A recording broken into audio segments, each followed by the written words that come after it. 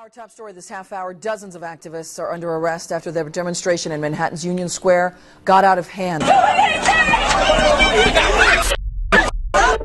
So tomorrow is a big day for losers.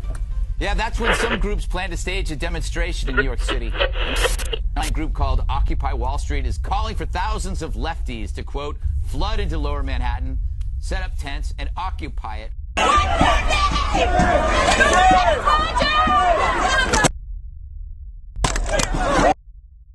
I'm sorry.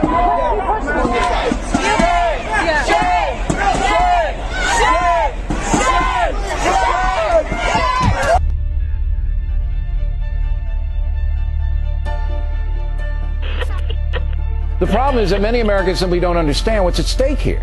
The Occupy Wall Street movement is basically socialistic. It essentially wants a government to control who gets what.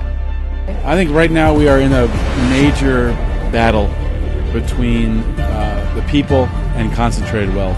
We're not against people profiting, but we're against excessive profit. In the first place, the folks on Wall Street, because of their greed and illegal behavior, you know what their punishment has been? They're now making more money than they ever made before. There's no question that capitalism isn't perfect or fair. Some people who get wealthy do so by exploiting workers. That's always happened.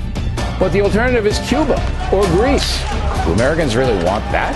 It's easy to make fun of this Wall Street protest, but you know, the fact is that these same people down there, none of whom went to jail, none of whom paid a penalty, have left people homeless. The Occupy Wall Street protest entered its third week today. What started as less than a dozen college students camping out in the park near the New York Stock Exchange is now hundreds of protesters, and it's spread to other cities. But what are they protesting? So the banks were involved and the Federal Reserve was involved, but who got stuck? The middle class got stuck. They can't just reach in some pot of money and take it and do what they want with it. If they can do that, why you can't? I just go into Wells Fargo and say, hey, I hear we got some group money here. How about my share?